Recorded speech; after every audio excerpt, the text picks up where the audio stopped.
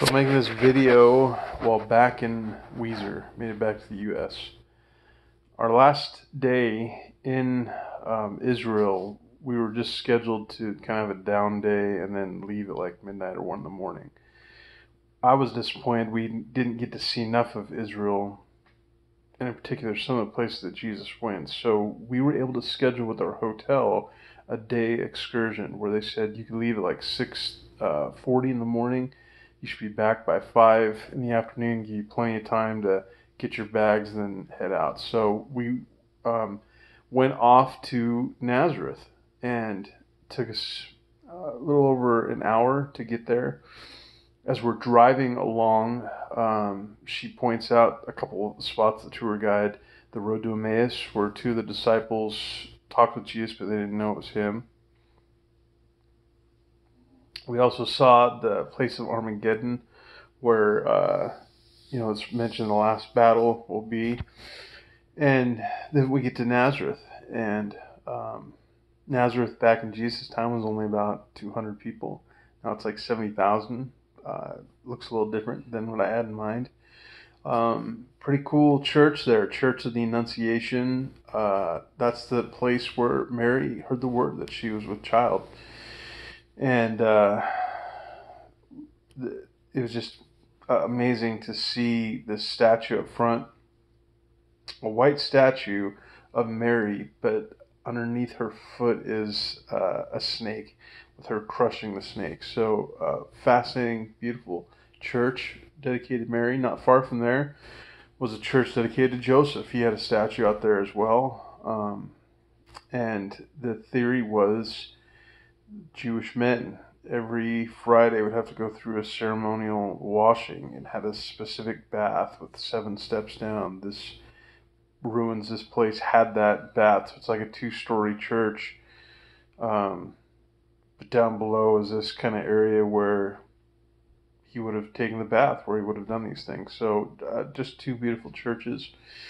As we kept driving off in a distance, they showed us the Mount of Transfiguration. We didn't get to go there, but the place where Jesus was glorified. We got to see the Mount of Beatitudes. We didn't stop there, but got to see that. And then we got to Capernaum. And in Capernaum, there is the Church of Multiplication, where it was believed that there was a rock in which he blessed the fish and the loaves and then gave it to the 5,000 to eat. Capernaum's just a fascinating place, because Capernaum is where he spent so much of his ministry and did a lot of incredible things. So Nazareth was 200 people his time, but Capernaum had 5,000. So there's more people, more things going on. Of course, as we're driving through all this area, you see Cana of Galilee, where he performed his first miracle. We see just incredible things. And when we're getting closer to the Sea of Galilee, massive body of water, really incredibly beautiful. And then at this Sea of Galilee, Capernaum area, we see this synagogue that had been torn down, rebuilt, but a section of it was preserved. So this synagogue that Jesus would have taught in. And then just outside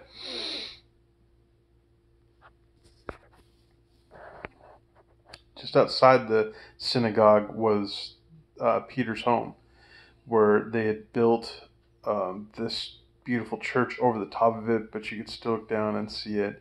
And then there was a statue of Peter there with this scriptural passage about Jesus changing his name from Simon to Peter and giving him the keys of the kingdom. Just a beautiful place. Of course, being a place that he would have healed Peter's mother-in-law. And Capernaum, what a great place. Even when you walk near it, it says the hometown of Jesus. So we spent a good bit of time just looking at the Sea of Galilee.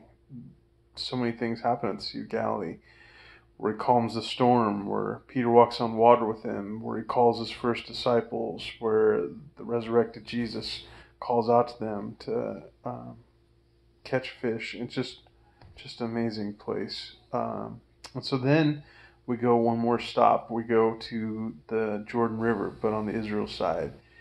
Sure enough, there's a bunch of people getting baptized, people singing in a different language, but you could hear them singing because he lives, and just a beautiful way to end the trip.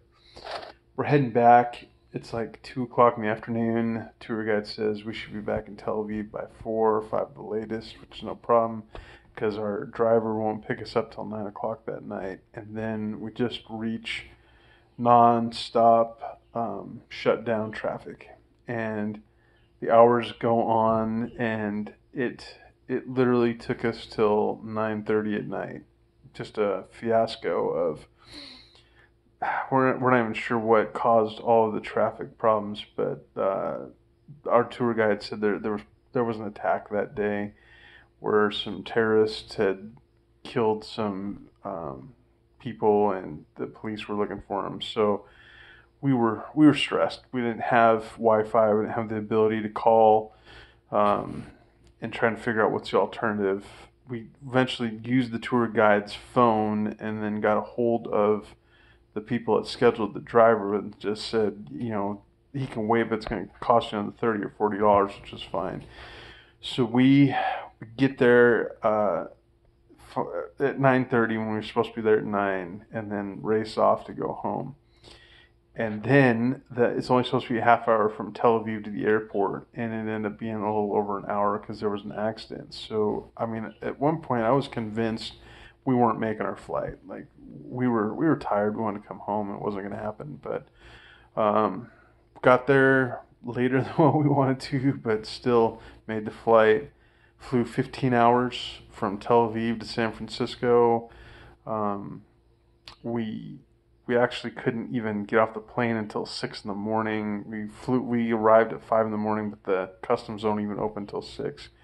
Then had a layover for about 6 hours, and then it was a 2-hour drive home. And surprisingly, we were able to just kind of muscle through it. And after all that traveling the day before with Nazareth and the Sea of Galilee, and then flying all night, we were able to pretty much beat jet lag, and it was just good to be home. So, it was everything I hoped it'd be. Just incredible opportunity. I'm so grateful. But it is kind of surreal that the first part's done. And so got just a few days, 4 days, and then I get on a plane again and head to Mexico. This time around, I kind of feel like, although I've been there 3 other times and I kind of know the ministry, I'm still not quite clear what I'm going to do. So I'm excited to see what's going to happen next.